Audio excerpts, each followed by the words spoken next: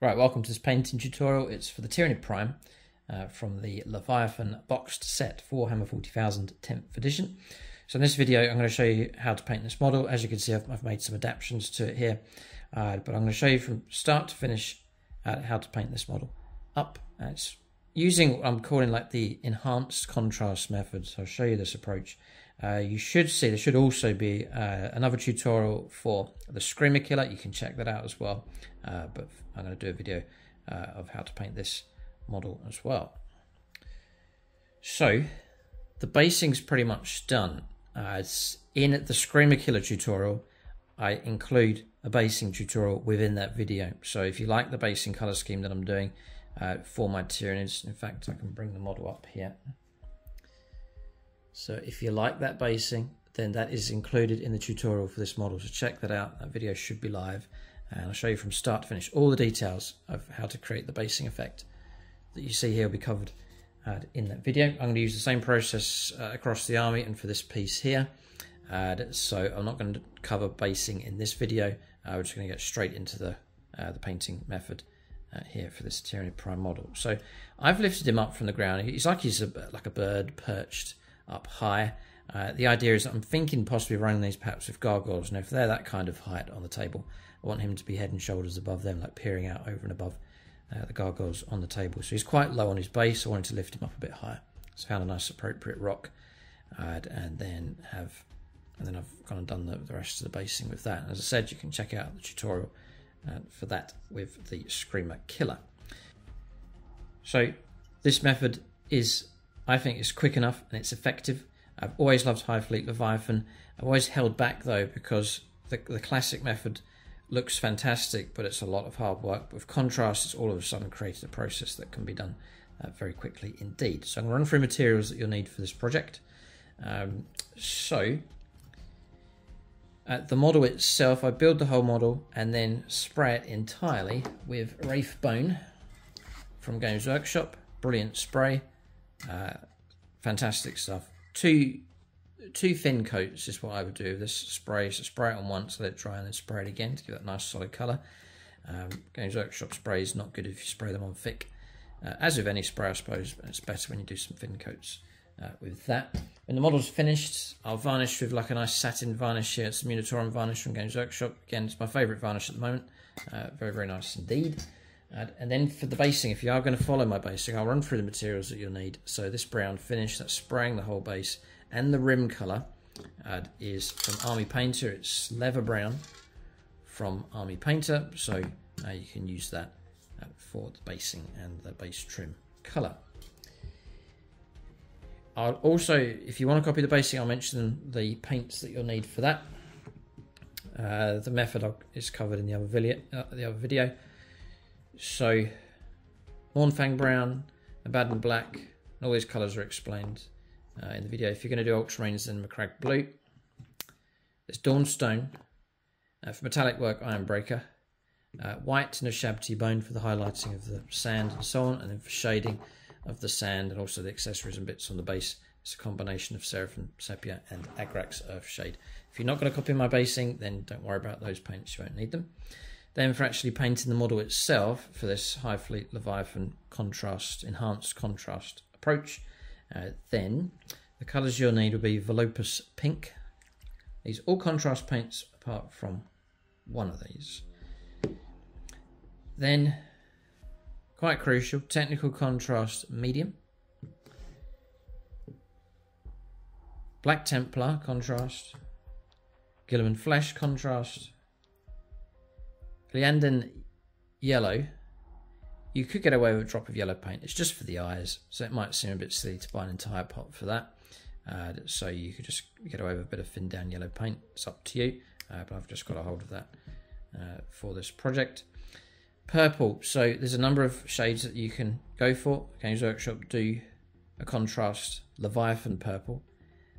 It's a bit more, it pops a bit more and stands out a bit more than Shyish purple, which I've got here. Shyish purple is what's used in the contrast method from Games Workshop.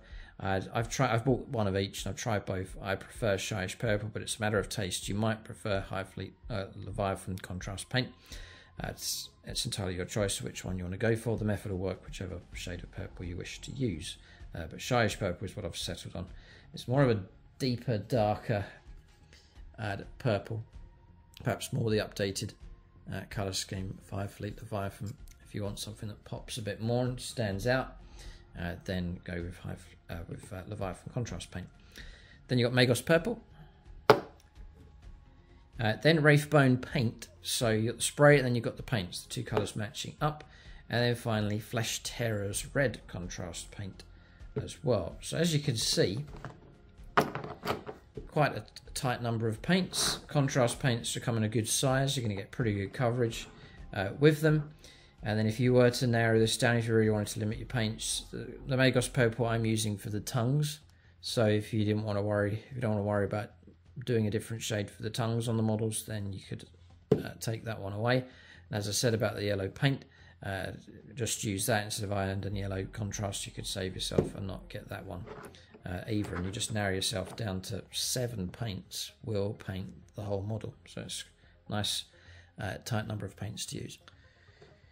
For paints and accessories, do use the link in the video description below. It's for the Outpost. You've got to get all your paints and Games Workshop stuff from them at a discounted rate. Loads of other gaming systems from them, and a wide range of painting and modelling stuff as well. And then when you use that link, it does help support the channel. Also, so that's the paints that we've gone through for this project. So really, we're just going to get stuck straight into this here. We'll take you to the first step for painting up this Tyranid Prime. Alright, so what we're going to do is cover the entire model, absolutely all of it, with Volupus pink, but seriously watered down with contrast mediums. That's what we're going to do, and it's going to just shade the whole thing for us. And no matter what other colour we're going to put on, we can shade the whole model with that, no problem. The only exception to that is if you're going to do this kind of turquoise colour for these brains, and other areas that are in that colour scheme, then I would leave that white and not put the Volupus pink on that, but keep that pure if you can. So go neatly around that and avoid that, because there's other areas where these brain things are on this model just here. The paints for that, if you are going to copy that, is 2 contrast paints. So Akhelian green, and then once that's on, just watered down contrast medium, then put it on and shade the whole thing. And then around the edges, so in the recesses and around the edges, you could shade a bit deeper and a bit further with Gryph-Charger grey. Those two, and then you can do like an extreme highlight on the raised parts and around the edges by taking some ceramite white and then adding a bit of the contrast Akhelian green to that, just to give it a tone, and then just gently give that a little bit of a highlight. And that's the colours that you get, like so. But I would avoid putting the Volupus pink on that initially. So that's those colours. But for this model here, that colour's not been used at all, so we'll go straight on with this. So I've got 2 brushes here, and I've got my brush that I'm going to apply onto the model, just a good size, it's a good length brush, and it's just going to flow on quite nicely. So you are going to thin this down a fair bit. Now you can use water. I've not dared to do it yet. It seems all right. I've seen it done, and you can take the risk, but I would just go with the method that these paints have been designed for. So 1 blob of Volupus pink, and then technical medium. You can get it from other companies, but I would stick to the brand here, because we know, you know, these two have been tested together, how they interact. So I'm going to do 7 blobs of the contrast medium. I'm putting them onto this white sheet so that you can see 1, 2, 3, 4, 5, 6 and 7, and then we'll give this a mix, and it really does, you know, the pigment really does stretch here. This is looking quite good. This is just to show you the kind of tone that you're aiming for. If you go too strong, it's not the end of the world, you can still correct it. If you do go too strong, it becomes quite strongly defined. If you go soft, so a nice lot of contrast medium, you get a lovely soft sort of effect, the shading, and it comes up really nice. So that's what I would recommend. So this will go over the entire model, and that's going on pretty good. No, that's looking nice. So looking like that.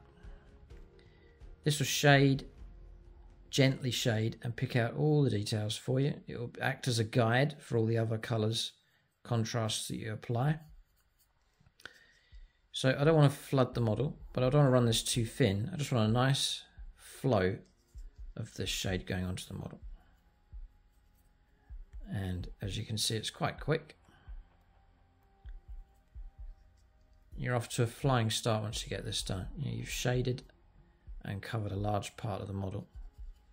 As soon as you start to get into this, you don't need to be neat as such, just controlling the amount of contrast going on.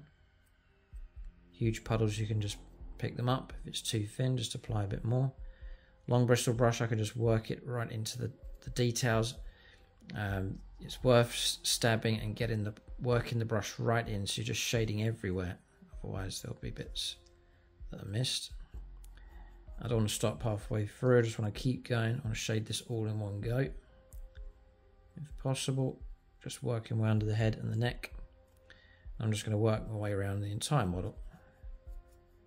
This thing completely shaded, taking my time to make sure it's fully covered. But I'll just keep going, get this bit done. Alright, so that's that finished. The coat's gone all the way around the model. Every nook and cranny, hopefully, has been covered, but it shaded the whole thing up really nice. Let that dry completely before moving on to the next stage. So that's completely dry. The next stage is to take Volupus pink as it comes straight from the pot, so higher concentration. And you see on the arms here, you've got these little ribbed vent type things on the forearm there, on the main part of the arm. We're going to fill those in with Volupus pink. So just paint it in, flood it in between those cracks. So if I can do one of them, show you. Just here. It takes on a whole different quality to it here now. There's stuff, now it's going on thicker. Hopefully you can see that just being filled in there. This is the beauty of this, just a washed out shade and then the intense colour just going in between the cracks, and you're just creating such effect so quickly and effortlessly. Really good. There's another one just further up the arm, so I'll fill that in as well. Okay, so I'm just going to go around the model. There's nowhere else to put these. You'll find them on the arms, on the outside, sometimes on the inside. Yeah, there's some on the inside of his arms there as well. It's here on the wings for this particular model. I can see a number of them running along there as well. And usually on the legs, like on the thighs, just tucked in there. Also, I can see one just in there. So go around the model and fill in all of those. Right, so that's done. You can see it on the arms there, just shading in those cracks in between there. The next colour is Guilliman flesh. So that's going to be for all the cartilage and sinew type stuff going on. So you'll see it at the elbows, at the wrist, the knee joints. I guess this thing's got two knees, sort of one at the back, one at the front, the way it's bent. So in between there, the cartilage around the ankles as well. Anywhere there's like connecting tissue and sinew, so between the arms and the wing. Here there's some. And then the teeth and the mouth, but not the tongue. We'll leave that for Magos purple. And it's those things. Now also the fleshy part, the membrane of the wings, but I'll come back to that because we're going to try and do a technique to match the colour scheme on the box. I think we'll give it a go. I suspect we can use Guilliman green and then a bit of Flesh Tearers red shaded in, so we'll attempt to do that, but we'll come back to that one. We'll just do the regular coat as of this colour. So Guilliman flesh, we'll show you a little bit of it.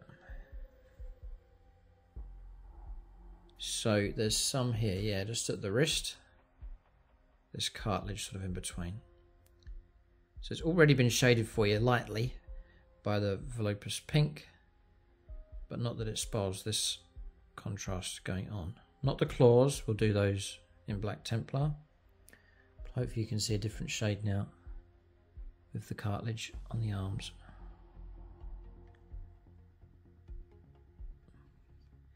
any joints and connecting tissue basically. So that's about it on there. I'm going to do the connecting tissue in between the arms with this shade.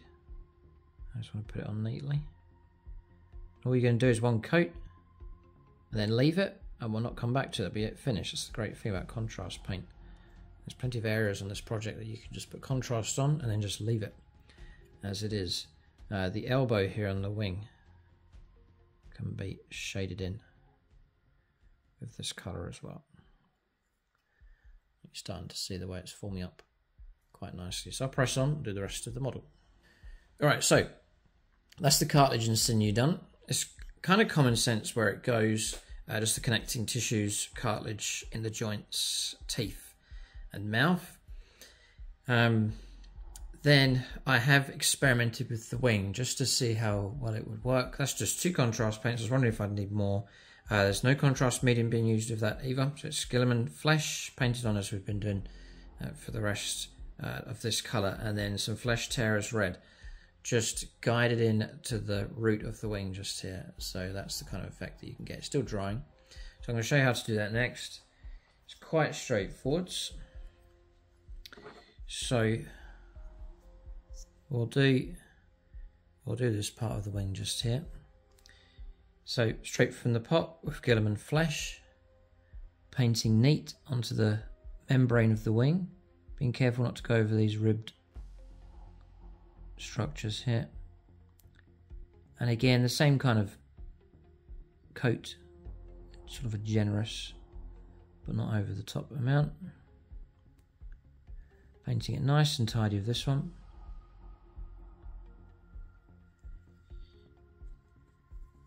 Just removing the excess flesh, and then I'm trying to work the flesh tearers red into the base here. That's its strongest point.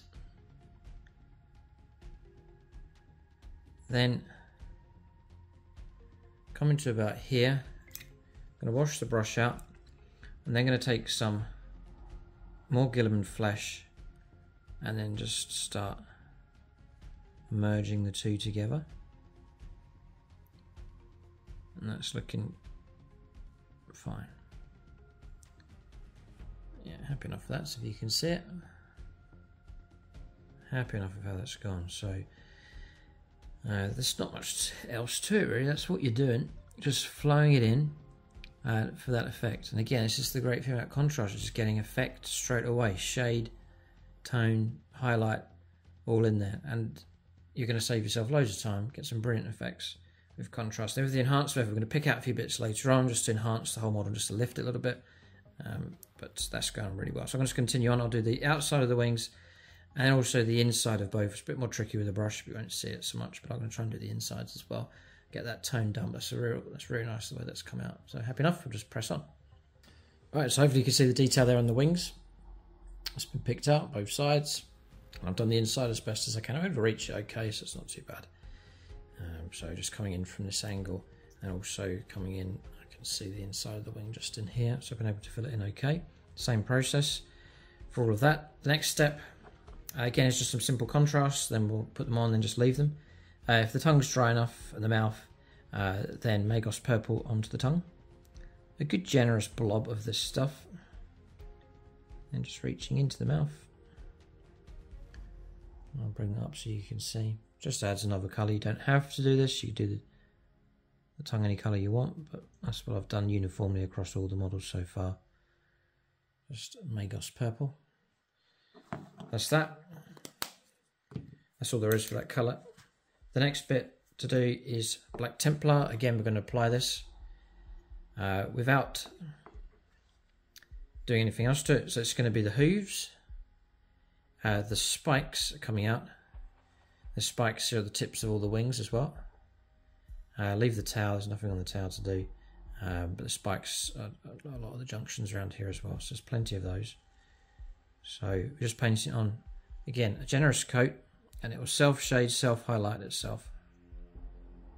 So just flood that on. Painting nice and neat and tidy. If you do make a mistake, Wash the brush out, apply water to the affected area as quickly as you can. Contrast seems to dry fast.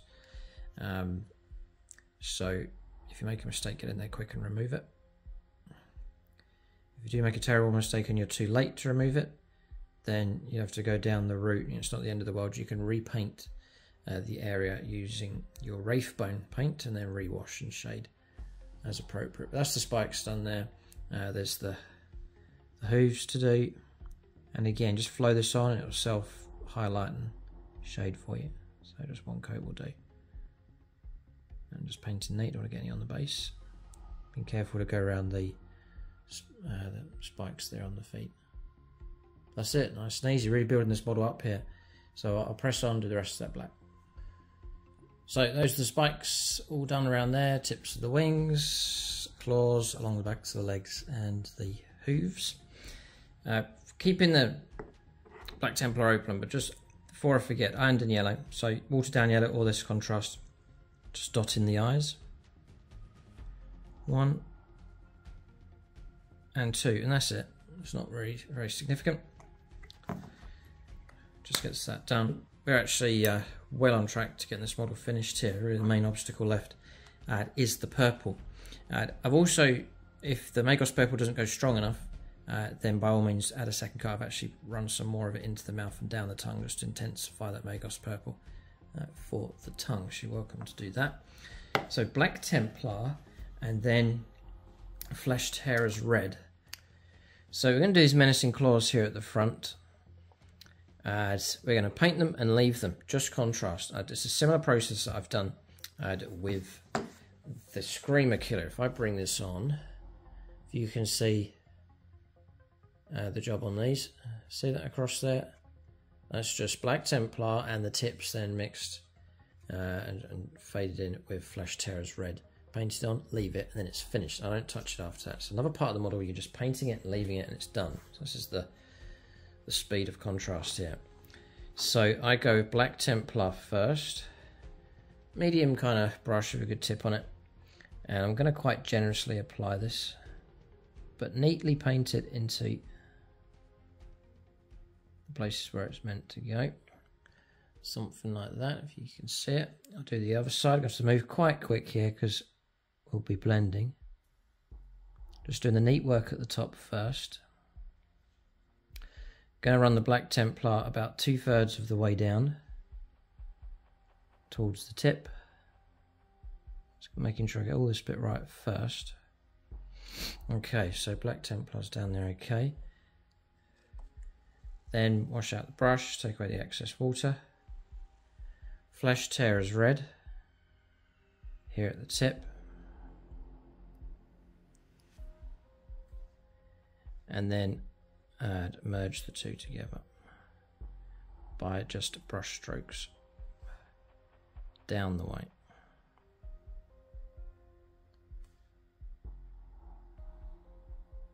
And the Flesh Tearers Red starts to show through on the black. So you're trying to go red at the tip and then black at the top, and then a merging of the two colours in between. They do flow into each other really nice. They mix really well, and they keep their intensity as well. That's just nicely gone to the what really is just a slightly shaded white background, bony background, and you've got nice colour intensity going on there. So brilliant job. Flesh Tearers Red's got brilliant pigment to it, and so too has Black Templar. It's pretty good. Flesh Tearers Red is very strong. So I'll do the other claw here. Again, doing the neat part first, working it right up to the very top of the claw, coming about 2/3 of the way down, going to the other side, doing my neat work first, and then just flooding it on, just a generous amount of this. Wash the brush out, take away the excess water, Flesh Tearers Red, just work that into the tip of the claw, and then merge the two together with brush strokes, trying to preserve the very tip as Flesh Tearers Red in between merging the two colours. And that will start to self-shade, self-highlight itself as that contrast starts to settle down. You do get a subtle kind of highlight without having to do any brushwork. It's extra on top of that. So those claws look nice. A little bit of red to it just gives that more insectoid, sharp kind of look. So that's that finished. So really, we're looking about 2/3 of the way done, if not more, 3/4. It may not look it too much. Doesn't have that iconic Hive Fleet Leviathan yet. That's because we're missing the purple. So we're going to do that next. Shyish purple. I'm going to show you a process of using this contrast. I've tried different approaches. I've tried contrast and then going for like the classic method, edge highlighting. It looks terrible. I know others that have struggled with it as well. Just the way that contrast works, it just the classic method, you're painting like a solid block and then you get nice neat lines for highlighting. But with contrast, it's sort of self-highlighting itself, and you're competing with that, and it's proved to be very, very difficult, tedious. It doesn't look very nice at all. But then you still want some kind of edge highlighting going on. So I'm going to try and answer that, help you with that with Shyish purple here. Show you a process where you can get some edge highlighting done exclusively by just using the contrast paint with no further help. So it's going to save you time. It's a faster process and it looks nice and tidy as well, as seen on the model here. So if you see the edge highlighting all done, I didn't paint that as such. That's part of the process, as you'll see, but we'll explain it as we go along. Wait for this to dry and then we'll go on to the Shyish purple. Alright, so everything's dry on here. We're going to go on to the Shyish purple. We're really going to turn this into a Hive Fleet Leviathan model. So with this one, we're going to put one regular coat on, not too thick, not too thin, just a regular generous coat across all of the armoured plating on the model.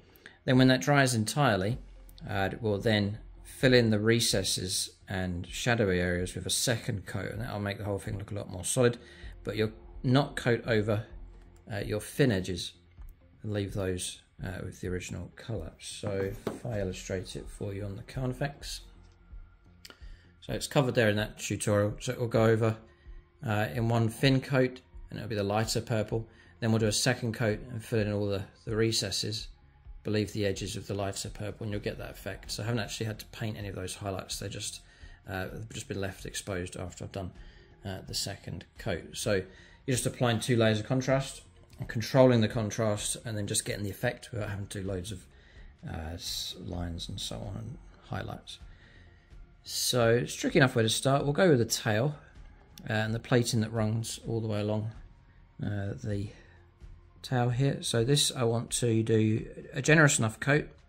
I want to take a fine enough brush and paint very, very carefully so that I'm not, you can see it there, just going around all the edges of the plate. Now this has already been shaded with the Volupus pink, so you can see where to go, and just paint that nice and tidy there. The wings in the way there, but you can see it going on. It's really starting to turn this into a Hive Fleet Leviathan model. There's no real special technique required here, just painting on neatly. Brush strokes, I would say, when you need them, like on the larger pieces of carapace here, just going down the way. So you might want to fill it all in and then just finish with some brush strokes going down the way. I don't want to stop here. As I said, contrast can dry quite quick, so I just want to keep this flowing continuously and do this all in one hit. But I'm going to go over the rest of the model. So all the armoured plating areas, that's on top of the head here, the back plates, the fires, the shins, there's armoured plating down there as well. So I'll cover all of that in one simple coat of this Shyish purple. So that's drying off. The second coat is I'm filling in the recesses with the Shyish purple, just to tidy things up. When contrast dries, it can go quite kind of muddy looking and lose its definition to some degree. So I'm just going to fill in the shadows. So for example, the armoured plating here on the back, just tucked in here, running along here, and then going underneath with a second coat, but leaving the edge lighter and not touching it. I'm just going to work my way down. That'll darken and make the contrast go nice and solid in those areas that you put a second coat on. The areas that you leave will stay lighter, so they can be like your highlights for the armour. In effect, what you're doing is you're not doing any highlighting work and fine brush work. You're just filling in the shadows with an extra coat of contrast paint. That seems to work really well. I'm happy enough with how it's turned out. Maybe if I can show you on another model. You can see it on this Psychophage model here.